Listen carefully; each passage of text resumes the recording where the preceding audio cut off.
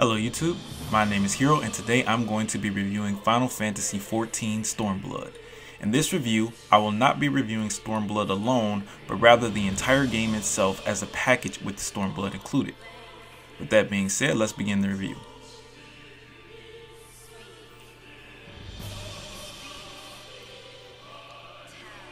Final Fantasy XIV is a well-crafted and almost perfectly optimized game. During my entire playtime, no matter how many players were on the screen, I never experienced one single frame drop. That being said, the game is a few years old, so some of the textures and character models may seem a bit dated. Regardless of that, this game looks solid and runs like a faucet, and the beautiful art direction and design of the world that Square has created is truly a marvel to behold, even after being nearly 4 years old. What pushes Final Fantasy XIV's presentation over the wall for me is just the sheer amount of attention to detail there is. Every town, every village, every hub, bustling with things to do and people to see. The user interface, which is very important to any MMOer, is very well organized, sleek, and completely customizable to boot, though the system menus are a little disorienting.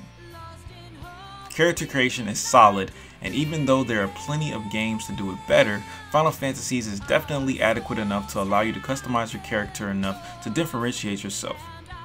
That, on top of the glamour system, which allows you to change your outfits to whatever you like, adds an added layer of complexity to having your own unique look. But all of these things fall short to the masterpiece known as the game's soundtrack. The music changes from region to region, town to town, and dungeon to dungeon, perfectly matching the theme and feel of each area. The boss fight music is simply breathtaking, and Stormblood's music pushes the envelope to further providing music that is honestly so good, it almost feels like it deserves more than to be only heard in this game.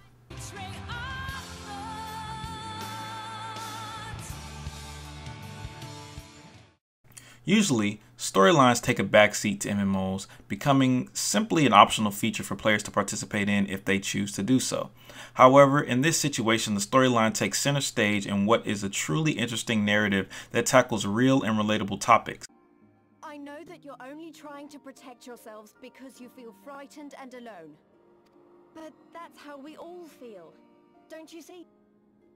These topics are usually written in text, unfortunately. Scenes are rarely voice acted. But when they are, the dubbing is acceptable for MMO standards, and the story itself is satisfying enough to recommend at least giving it a chance. Unfortunately, you don't have much of a choice. As I said earlier, most MMOs make the story a sort of an optional feature, but that is not the case here. If you wish to partake in any of Final Fantasy XIV's in-game content, you must complete the story in its entirety. That is including the story of Heavensward, the previous expansion. For a new player who wishes to partake in Stormblood content, you're looking at weeks of constant gameplay to get to the endgame, and that's if you skip all the cutscenes. In order to circumvent this, Square made the questionable decision of allowing players to purchase an item that skips them through the story up to where Stormblood starts, as well as other optional purchases to skip to level 60. If you want to get into Stormblood right away, these options are pretty much a requirement, which makes me wonder why Square Enix felt the need to charge players extra money for this rather than just allow it to happen if the player chose to do so. Needless to say, the entry fee into Stormblood is quite steep for a newcomer.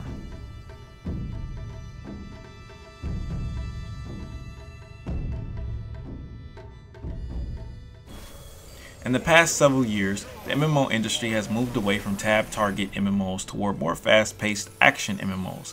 Final Fantasy sticks to the ground and keeps the tab targeting system, a system that would feel absolutely dated under normal circumstances.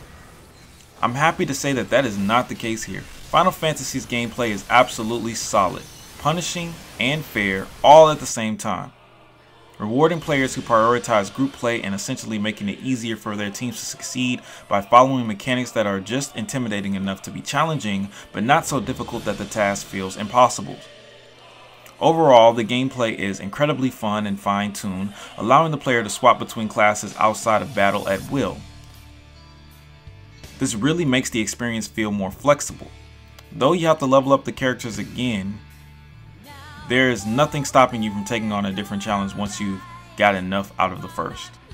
There are of course various different ways to play the game, whether it be exploring the open world, engaging in the game's dramatically in-depth crafting and gathering systems, or just participating in some good old-fashioned PvP. While the PvP is clearly not the selling point of Final Fantasy XIV, Stormblood makes an attempt at reworking it. Though it is much more enjoyable than it ever was, I still wouldn't suggest you play this game if you're interested in PvP. PvE, however, is where this game shines, and the vast and intriguing dungeons are simply a spectacle to behold. The highlight of Final Fantasy XIV's gameplay is undoubtedly the boss fights. These moments are where the game is at its best, delivering content that expects so much of every player on your team while at the same time doesn't make excuses for your mistakes. These bosses expect you to be on your A game at all times, and the experience is downright fantastic.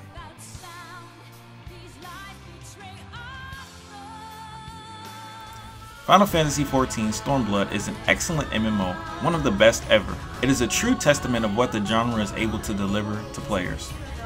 Though it does have its flaws, they are nothing in comparison to its strides that stretch far and wide.